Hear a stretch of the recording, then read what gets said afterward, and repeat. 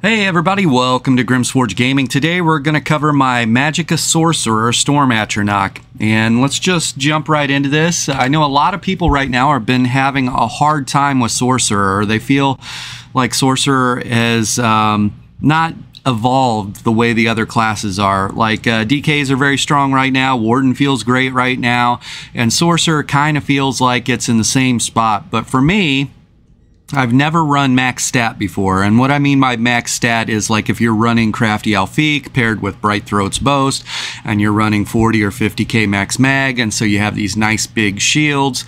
I've never done that. I've always just pushed spell power, and I tried to find a nice balance between spell power or spell damage and pen. And so this transition period, or this time frame where a lot of people are really kind of struggling with Sorcerer right now, or they feel like Sorcerer doesn't pack the punch that it used to, I haven't really felt that at all. And if you go look at a Battleground that I just posted not too long ago, I'll take my Sorcerer out, you can look at pretty much all my Battlegrounds on Storm Atronach or Doctor Strange or Valkorion, and you'll see that I've always tried to push spell damage on these guys. And so anyways, here we are with a build. This works in no CP, Imperial City, Cyrodiil. You can run this in no CP. All the sets work in no CP, or you can run it in Battlegrounds or CP scenarios. I'm having success on all the way around on this build, and so we'll have to explain some of the abilities that we're running and why I'm having success. This is very important. Don't just look at the armor sets and then go and put it together and then go struggle and then say the build is crap. You have to understand how to play this thing, okay? Yes, it's a Sorcerer, and maybe you're a Sorcerer main, but you need to understand how to play without max shield sizes. And so let's jump into this. All right, so first things first, I am running Wild Hunt, and all three of my jewelry are going to be infused with spell damage. The reason I run Wild Hunt, like let's read down here, it says increase your movement speed by 15% while in combat, increase your movement speed by 45% out of combat. So between this and my major expedition from my armor buff, I'm moving very quickly from A to B, from fight to fight, okay?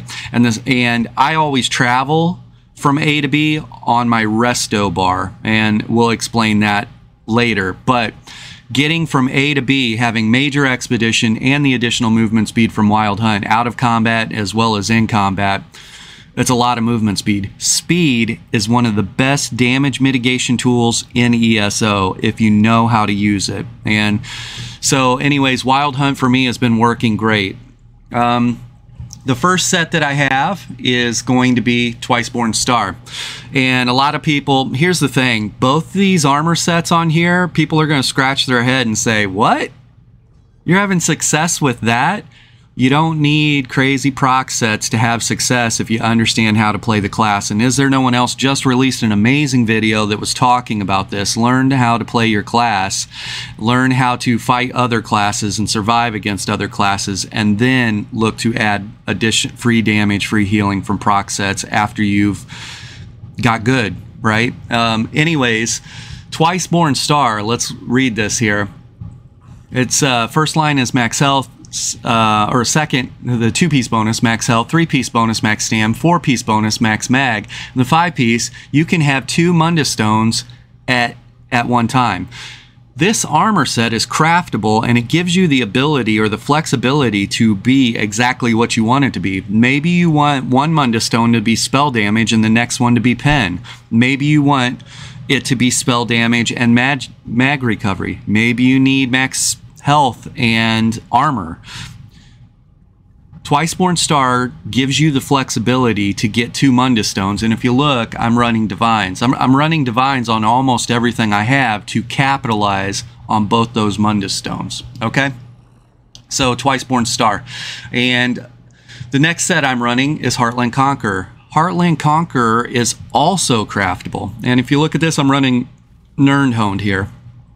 Okay, the 2-piece max spell damage, added spell damage. 3-piece is max mag, 4-piece max stam, and then the 5-piece increase the effectiveness of your weapon traits by 100%. So this normally Nirnhoned would only be 15%. Okay, add 15% to your spell damage. Now it's 30%. Also, when you look at my back bar, look at my defensive, my defending trait on that, 6,500. Okay, that's crazy. On my back bar, when I buff up on this,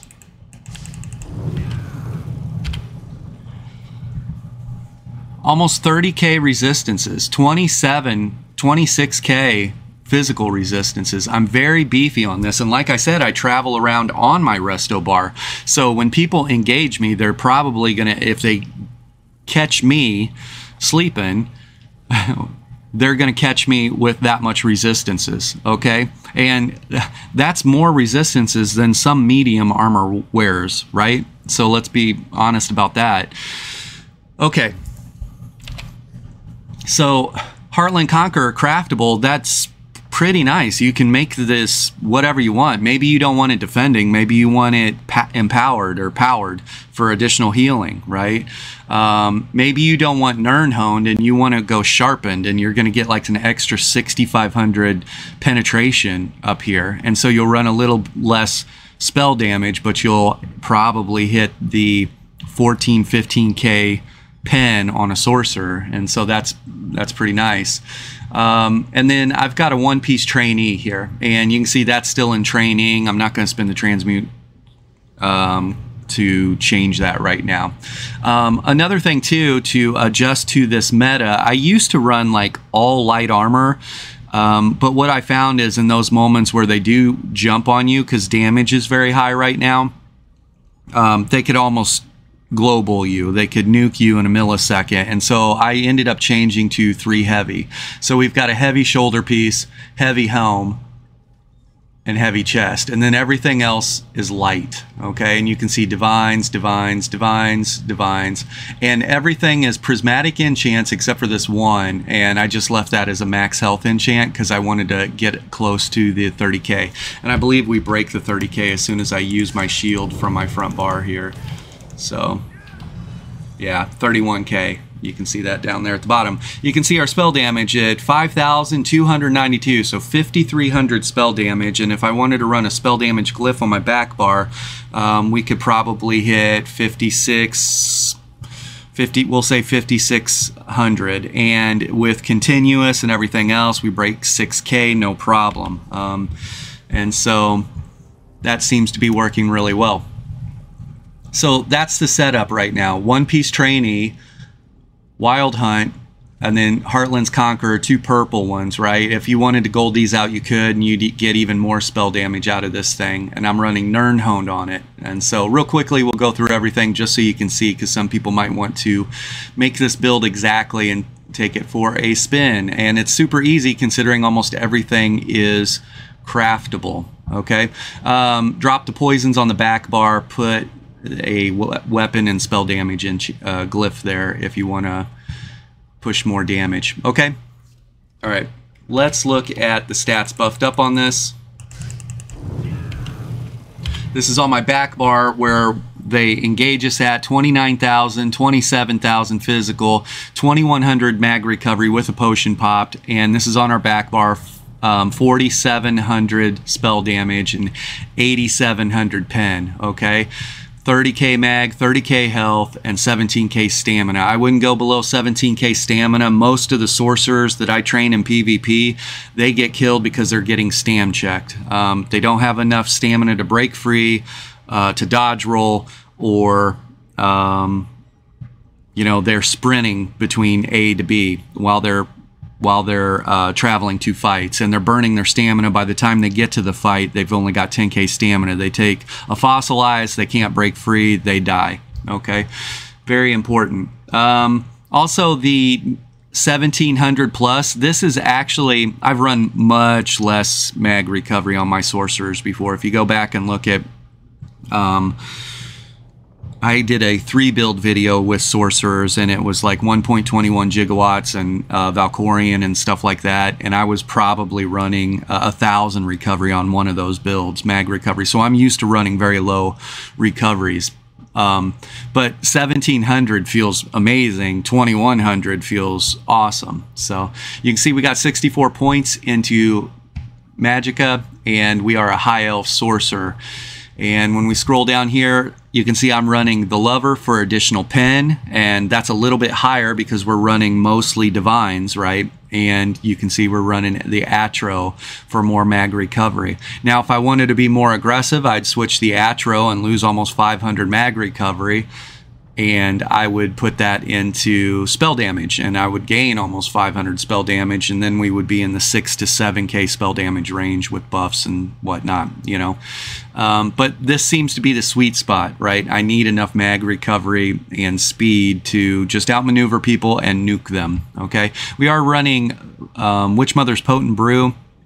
Gives us mag recovery, max mag, and a little bit of max health. There's probably some better foods for this. If you weren't worried about the additional mag recovery from this, you could run Bewitched Sugar Skulls and go max stat. This would probably feel good too. Use the food and change the food based on your personal play style, as well as the Mundus Stones, right? The Mundus Stones and the food should be built around your play style. All right. Let's look at the abilities. Let's talk about back bar first. So first things first, I am running Streak on my back bar. I do get a little grief about that. Streak goes on the front bar, but because I move around on my front bar or on my back bar, I want Streak available to me on demand right there. And it's got almost 6k tooltip on it, and what I'll do is I'll prime targets, which means I'll put Haunting Curse on them, I'll put Endless Fury on them, then I'll streak through them, turn around, turn and burn. Everything goes off at once. They are incinerated, and that's awesome. We're running Crit Surge. I like Crit Surge. It's one of the most it's a nice heal. Okay, Crit Surge is a nice heal. If you look at that unbuffed, it's 3,300, almost 3,400 whenever you do critical damage every second. And we do a lot of critical damage on this build, even though our crit chance is low. It's because of the amount, how everything lines up on this. There's going to be a guaranteed crit in there somewhere every second, and so that's nice. We're running Boundless Storm, and you can see that gives us major expedition, and it's our armor buff, and it does a dot damage around you within 5 meters, and so I like this a lot. So on my back bar, how I'm traversing A to B in Battlegrounds and looking for fights, Wild Hunt is active. Out of combat, I got an extra 45% movement speed, plus I have access to Major Expedition for an extra 30% movement speed. We are very fast on this, and that keeps me out of bad positions. It keeps me off the X or out of the kill box, okay? So that's very important. Boundless Storm right there. I've recently switched this out. I used to run the light armor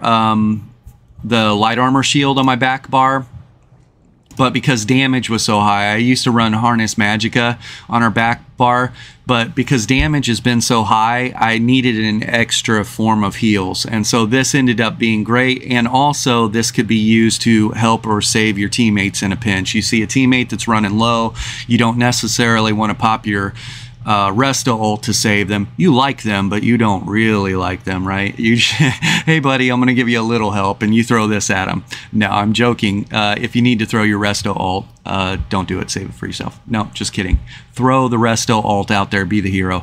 Anyways, Healing Ward ended up kind of solving that for me. It gave me an ability to put a little shield on people that needed just a little extra help, and if they're in the process of kiting or line of sighting, as long as that shield's active, they're getting health coming in, and hopefully they're healing themselves as they go. And so that was really nice. I like that a lot. And so I'm running Dark Conversion. Dark Conversion's pretty nice. Obviously unbuffed, you can see that burst heal is pretty juicy, and then we get some max mag in the tank, and we get some Magicka coming in over 20 seconds, and this is a stamina cost. Now the thing about it is, because I'm traveling A to B on the battleground on my Resto bar, where all my resistances are and all my speed is and all my heals are at, if I'm burning resources as I'm traveling A to B. I just replenish those resources by hitting Dark Convergence. So as I hit this, because you can see the cost on it is 2,300, as I get this back up and going, it's 3,500. If I have to streak or streak twice, I can turn around and hit this once or twice and just replenish everything I've spent. And so this kit for me has worked out great. And we are running Life Giver. Life Giver is amazing. You can see unbuffed, that's 10k health coming in every second over 5 seconds. Just that top part alone will save your butt. And if you look at it, it's 106 ultimate. Now, when you read the next part, the next paragraph, when you activate this ability, you automatically cast Regeneration, Blessing of Protection, and Steadfast Ward at no cost. These will update based on which morph of each ability you have. So let's look at that real quick.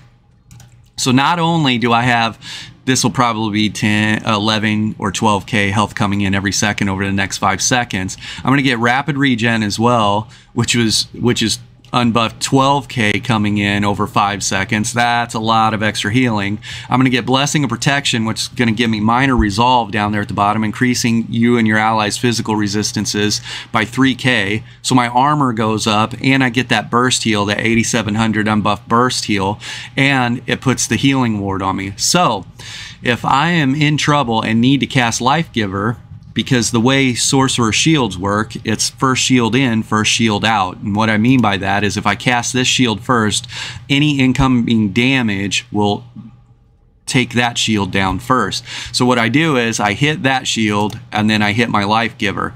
And Life Giver is going to activate this shield on its own. And I'm going to start getting that heal. And this shield is protected, hopefully, by this smaller shield and my line of sighting, okay? And so what I found is Sorcerer Toolkit is still very strong. It feels fine. Like, aside from running into Mara's Balm and all this silly stuff that, you know, we are in a tank meta, the Sorcerer Toolkit lines up really nice. Get rid of Crystal Weapon on your Sorcerer. I know everybody was trying to make that happen, or did make that happen with the hybridization and stuff, and go back to Crystal Frags. Run your traditional Sorcerer kit, and it feels great.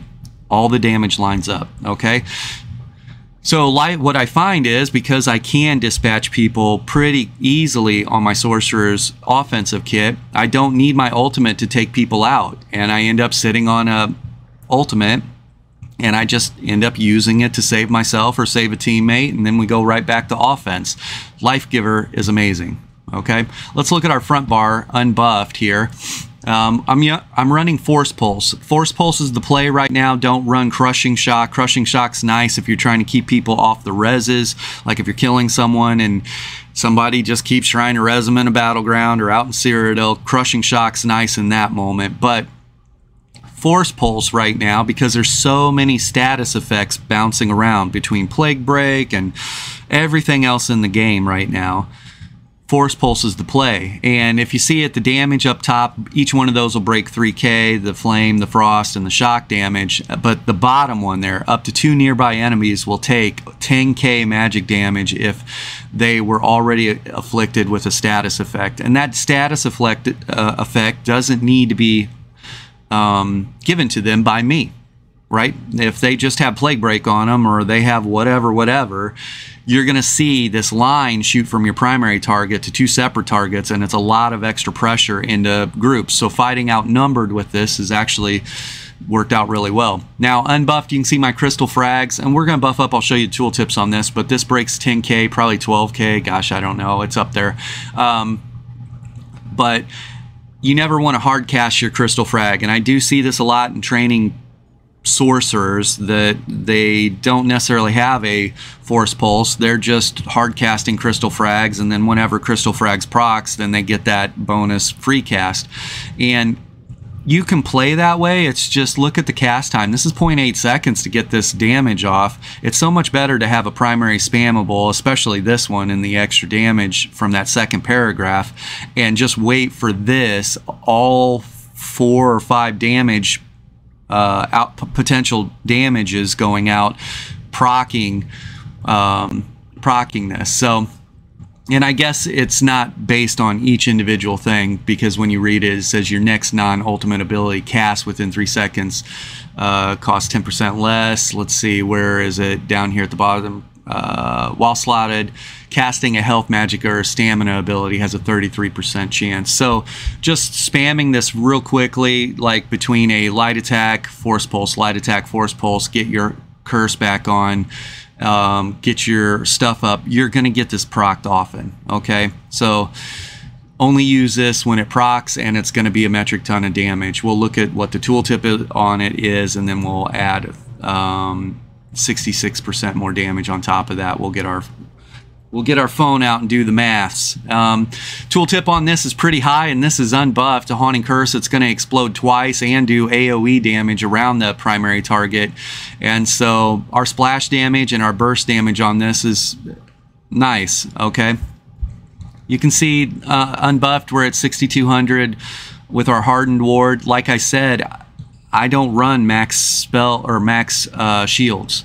I never have run max shields. So if you get used to playing your sorcerer right now and pushing max spell damage, and make sure you have adequate pen, you'll see good results. And try running speed.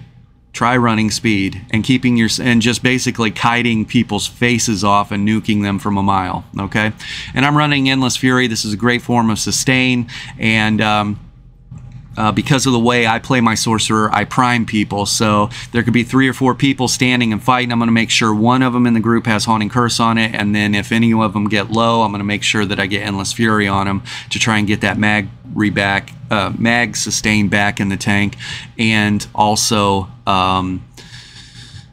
you know, kill secure. I hate calling it kill steal, but kill secure there, right? Okay, ultimate wise, I'm running summon charged Atro. You can run this, or you can run overload. Overload's really nice in a single target burn, like if you're trying to burn somebody down. And summon charged Atronach isn't that bad either. This tooltip gets over 10k, and it does the 10k on arrival, and it stuns everyone in the path, or you know, the arrival point, and it does the same amount of damage every 2 seconds. So you create, this gives you a little bit of zone control, right? If you're playing domination, you're capturing the flag, drop this on the flag. Another nice thing about summon charged Atronach is if you are getting ranged down by people, you can actually drop this, and it is targetable. So you can stand inside of it or stand behind it and use it a line of sight. So you have a line of sight on demand. So you've got zone control, you've got burst damage on arrival, you've got a stun on arrival, and then you've got this zone control through this area of effect explosion that's going off all the time. Also, if you look at the bottom, there's a synergy, and granting nearby allies major berserk for 8 seconds, increasing their damage done by 10%. That's pretty nice. In a team fight, if they hit that synergy, here's a 10% damage boost for everybody. Go nuts, okay? So we had talked about priming, Haunting Curse, Endless Fury on the target, then I'll streak through them, then I'll turn around and light attack, Crushing Shock. Hopefully this is procced by then, and I'll let a frag go, and then it's just boom, boom, boom, and they're gone. They're back at base, they have no idea how they got there, and they're reporting me for cheating, whatever. Dark Magic. Another option that you can run here in team fights and things like that is Absorption Field, and you can drop this on your team, and it's going to do the negate, which won't let anyone cast spells like magic abilities, but it'll also do a heal every second for the 12 seconds it's running. So in big team fights, while you're skirting around the outside, nuking into the team fight, you could drop a negate on your team and give them a little extra heals, and maybe give them an opportunity to burst the enemy team down. So keep that as an additional option. It's really nice. Okay, all right. Let's see, what else are we looking at here? Let's jump into our CP. Steed's Blessing for 20% extra movement speed. Rationer for more duration on our foods and drink. War Mount, it's going to give you endless stamina out in Cyrodiil, and I was just thinking this seems to be bugged right now, so if you're on console you're going to be running into this, but if you're using stamina or hitting the sprint button while you're mounted to try and ride faster, you'll notice that your stamina on your mount, obviously because you have war mount, isn't going down. But the second you get to your destination and you dismount, your character's stamina is at 0. And so this is bugged currently on PCNA, PCEU, and I've already heard people talking about it on console now that they're noticing it. Gifted Rider, extra 10% movement speed. Everything else on here is just personal preference. Do whatever you want. Be awesome. I'm running Untamed Aggression for 150 extra spell damage. I'm running Wrathful Strikes for 205 extra spell damage. I'm running Mastered Arms for an extra 6% to direct damage, which is almost all the damage that I do. I don't have any dot damage outside of my armor buff that has that damage over time effect to it. And then Deadly Aim, single target attacks. We're very heavy single target on this build and character. So now if you wanted to drop something, drop Deadly Aim and run Occult Overload, and I think this is like 12 or 13,000 damage. You kill somebody, they explode in a 4-meter radius. So this is basically like a CP Vicious Death, right? So if you're fighting outnumbered regularly, Occult Overload's probably the play over Deadly Aim. Okay, everything else, run whatever you want. Make sure you go into this one right here and pick up War Mage. There's an extra 100 spell damage right there, and Flawless Ritual, and there's more pen there. So make sure you get those. More healing over here and more max stats. And then if you jump in here, there's some mitigations and some healing. So make sure you get that stuff. All right. Over here, we're running Rejuvenation for 90 extra health, magic, and stamina recovery. We're running Fortified for extra armor because we want to be a tanky boy. Damage is very high. We are running Boundless Vitality for extra 1400 max health. You need to be at 30,000 health or above. If you're running less than that, you can be globaled where damage is at right now. So, anyways, and we're running Celerity for an extra 10% movement speed. Everything else is personal preference for the most part. You do you. Okay, let's jump into the last portion here. This is going to be a really easy one, but we're just going to talk about our styles and stuff like that. A lot of people are like, hey, what's that skin? Or hey, what's that armor? Or hey, how are you?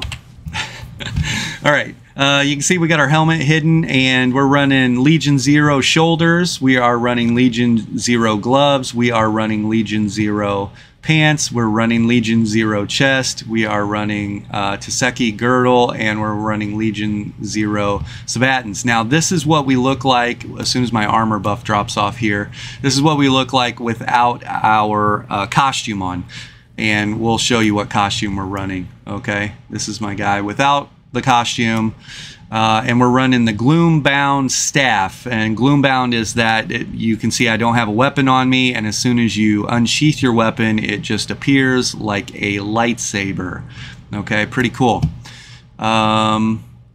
Transluminal Violet is the gold right there. You get that by killing Molag Bal in the middle of Imperial City sewers. So go kill the 3 portals, kill the 3 banners that show up, then fight Molag Bal, and you will get this. And then Julianos White, unlocked by the Aetherian Archive completed achievement. So those are the colors we're using. This was available in the Crown store.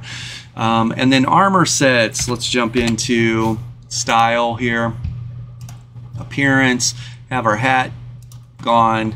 You can see that the armor that we're using is the Emperor's Regalia, and we have the helm or the crown hidden, and then the skin that we're using is the Mind Shriven skin, and the personality is the Commander. Okay. All right. Anyways, tool tips all the way to the end. Everybody's already left. You stayed. Congratulations. So, tooltips here, you can see we're over 3K on all 3 lines, over 10K on that last paragraph. You can see we're at 11K on our crystal frag, and it'll do 66% more than that, so it's like a 16K crystal frag. We've got 13K that's going to explode twice. That's a lot. And we've got 10K here on arrival, and then 10k every 2 seconds. So our damage seems to line up really nice on this. I have, as long as I've had Storm Atronach, I've never unlocked the Mages Guild Meteor, and you can see the tooltip on that is pretty darn big, and it might be worth me unlocking Meteor at some point. That's 16k tooltip on Meteor, and then that's at unleveled. So I could probably break, I don't know, 17, 18, 19, 20k on a Meteor.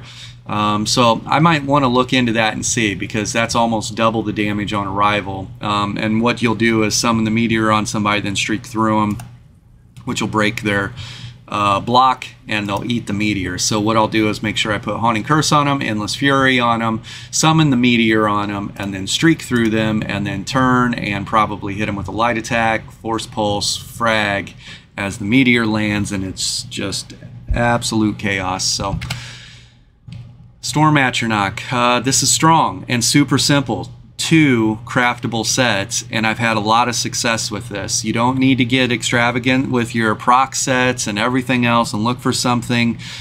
Just buff your spell damage, buff your pen, and go kill people. It's that simple. All right, you guys be safe out there. Bye.